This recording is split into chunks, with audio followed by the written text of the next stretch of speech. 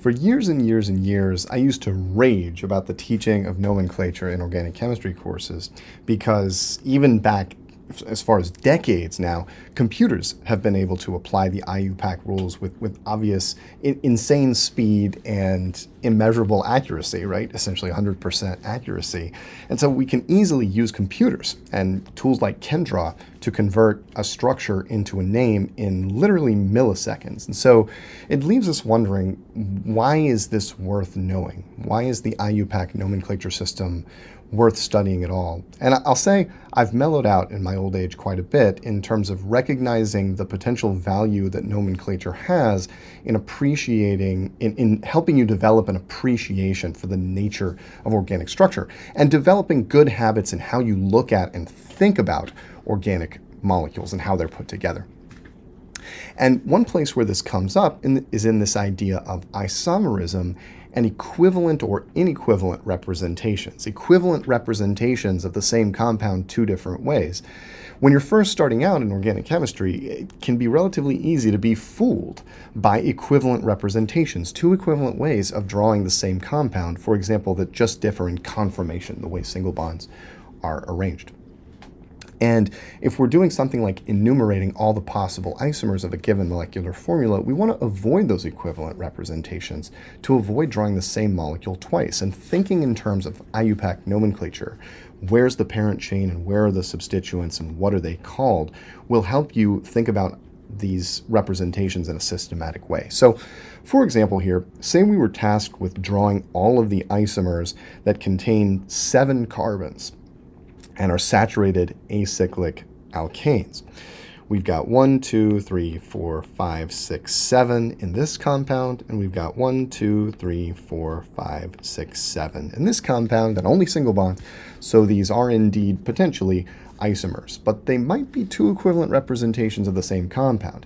And to check that, we can go through the process of naming the two, and if their names come out the same, they are necessarily identical compounds, right? This is the beauty of the IUPAC nomenclature system, in a sense. So thinking in terms of IUPAC nomenclature is one way we can systematically evaluate whether these are the same or not. So let's do that, starting with the parent chains in each compound. Take a moment to pause the video and identify the parent chains in these compounds.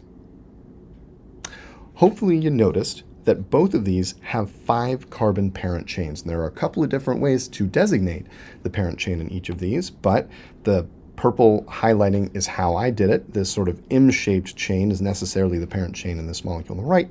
And, well, of course, we could have gone this way, I guess, as well. That's a 5-carbon chain as well. And here, I did it as kind of this U-shape, although you could, of course, go this way. Those are both 5-carbon chains, and they're going to give equivalent names.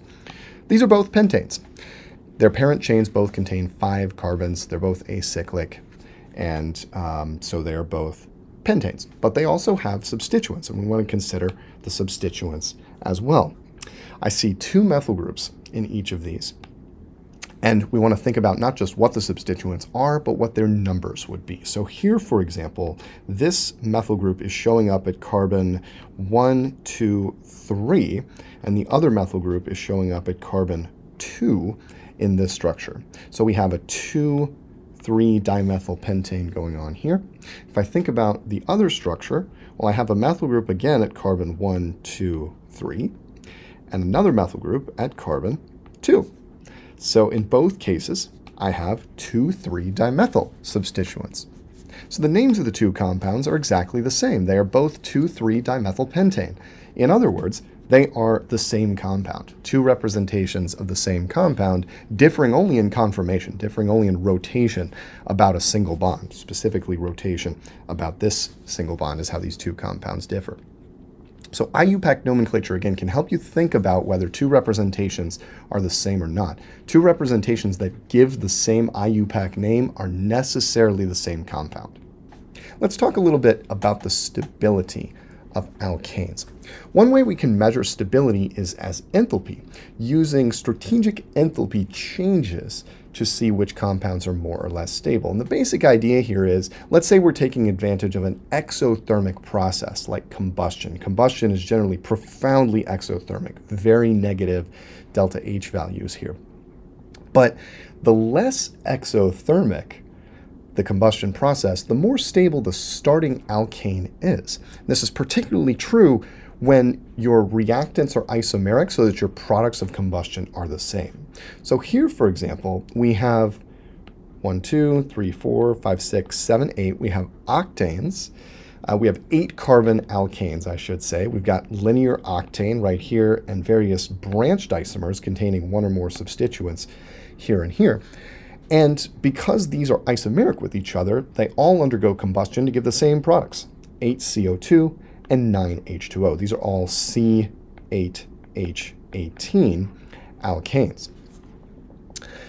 And so differences then in the delta H of these combustion reactions must be due solely to differences in the stability of the starting alkane, since even the O2 reactant is the same in all reactions, 12.5 moles of O2 per mole of alkane combusted, right? And when we run these experiments and measure the heats of combustion of these various alkanes, we find that the least exothermic is observed for the branched isomer here, this highly branched compound with 2 tert butyl groups linked to each other. And the linear compound has the greatest, the most exothermic, I should say, heat of combustion. And so what this shows us is that for the same molecular formula, for isomeric alkanes, linear isomers are generally less stable than branched isomers. And this has important practical applications, right? This means that we can get more bang for our buck out of a linear hydrocarbon in terms of the energy extracted or available from combustion than from a branched hydrocarbon. So for example, there's a literal economic interest in catalysts and reaction conditions that could potentially convert this branched isomer into the isomeric linear compound. And this is an area of research that the petroleum industry is heavily invested in and has made great strides in over the years.